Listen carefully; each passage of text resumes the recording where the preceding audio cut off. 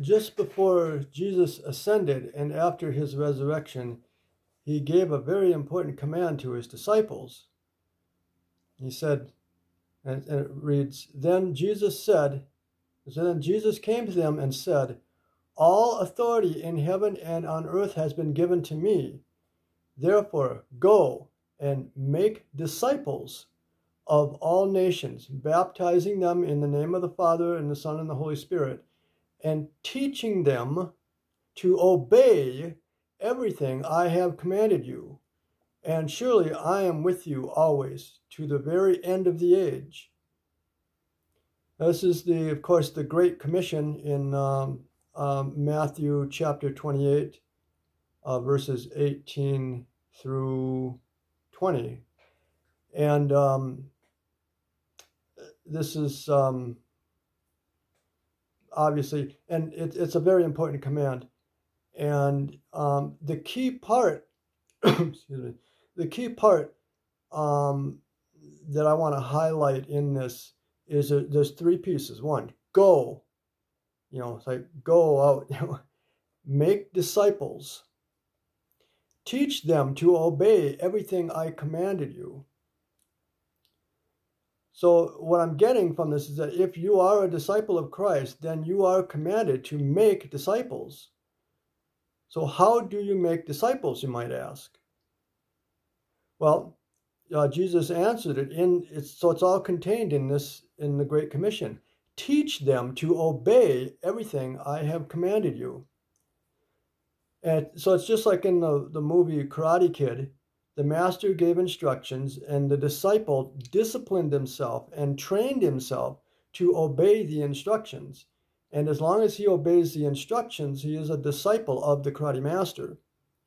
So likewise, I think, the Great Commission passage has an interesting connection, interestingly enough, to the Lord's Prayer, which says, your kingdom come, your will be done on earth as it is in heaven. You see, it's all about the gospel of the kingdom. So you ask yourself, what does his kingdom look like? Would there be theft in his kingdom? Would there be murder in his kingdom? Would there be bullying in his kingdom? Would there be lying and deception in his kingdom? Would people consider others more important than themselves in his kingdom? Would we outdo one another in honoring others in his kingdom? Would we love one another even as Jesus loved us and lay down our lives for others in his kingdom? So this is, taking what does his kingdom look like? And what could it look like in the town of Taos? Now, currently, we are exiles in the nations. So we've been scattered throughout all the nations, waiting for his return, when he will gather all of his disciples from all the nations. And this is a reference to Deuteronomy chapter 30. If you read Deuteronomy chapter 30, you'll see this prophecy. So when Jesus returns, he will gather all of his disciples from all the nations and bring them to the promised land once again, just like Moses brought the Israelites out of a single nation, namely Egypt.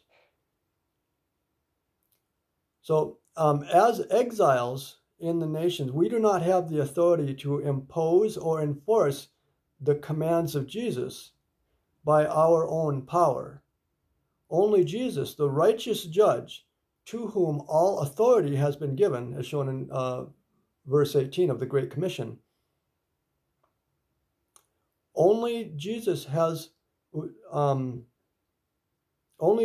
the righteous judge, to whom all authority has been given, can enforce his commands and judge the people, or train us to be righteous judges to all the nations, as shown in Revelation, the 1,000-year reign. But what we can do, and what we are actually commanded to do, is to make disciples by teaching them to obey everything Jesus has commanded us. This we can do. And I believe that the Great Commission is an integral part of the fulfillment or how his kingdom comes to the earth. For we are ready for him, just like the smart virgins with the oil in their lamps were ready for the bridegroom. So I think the Great Commission is an integral part of fulfilling the part in the prayer. It's like, your kingdom come, your will be done on earth as it is in heaven. So I invite you to join us and to go to the gazebo in the Taos Plaza at noon on Monday, November 29th at noon, and walk, and we'll gather there, and then we'll walk the streets of Taos, New Mexico, and ask the Father to send his Holy Spirit to reveal to us the people in Taos that welcome the possibility of discovering in the Holy Bible the magnificent kingdom of God that we can prepare ourselves for. We can actually prepare ourselves for it by becoming disciples, by teaching others to obey everything that I've commanded you, and obviously obey everything that Jesus has commanded us.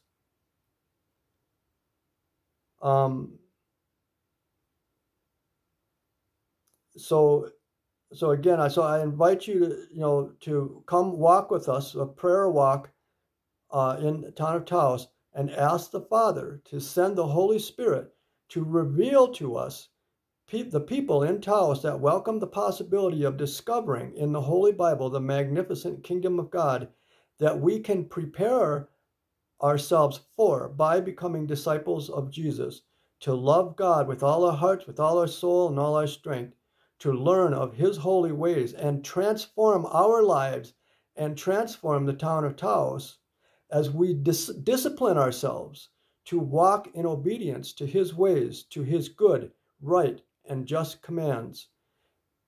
If you would like to meet with us at the gazebo on noon on Monday the 29th, you can contact me at this email address. Hopefully it should come through legibly.